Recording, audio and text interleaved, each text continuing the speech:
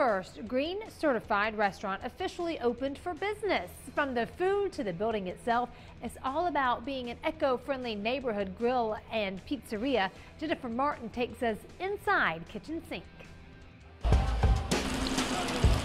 Really what we want to be is just kind of a cool neighborhood soulful joint. With a brand new restaurant leading the way, Greenville is about to get even greener. We're going to be Greenville's first certified green restaurant. From its solar energy panels to its LED lights, Kitchen Sink is the only food joint certified by the Green Restaurant Association. We actually have a 25-page map to certification of items, and it's really kind of a soup to nuts deal, everything from where we source our food to the materials that we used in the building, our energy use, recycling, compost. That means pretty much everything from the outside in is eco-friendly. Solar panels are certainly kind of probably the most unique thing that we're doing, but we've got booths that we actually bought at Goodwill. We have chairs from Habitat for Humanity. We've reused steel beams and block from a previous building that we had here.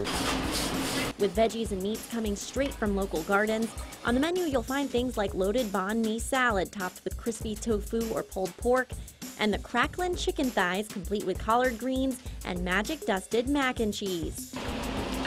There's also innovative and freshly made pizzas like the salad pizza, and secret family recipes are on the dessert menu, like Miss Betty's Chablis cake. But everything is under $20. We've got a great eclectic menu. Contemporary comfort food is what we're calling it. There's also a patio and a bar where wines and beer are all on tap, boxed or canned. Lately, Greenville's changed their recycling program and is no longer recycling glass, so kind of in response to that, we've gone to an all-can and draft beer program and a all draft wine and keg wine program. With over 100 combined years of food industry experience, including at Whole Foods, the restaurant's been a long time coming for restaurateur Kevin Feeney, his sister Karen Feeney, and her husband John Farrell, who can't wait to share it. This restaurant's been a dream of ours for a long time, and there's been a lot of different, a lot of moving parts. They all just kind of seem to come together and sync, and it kind of came to us that we would call it Kitchen Sink.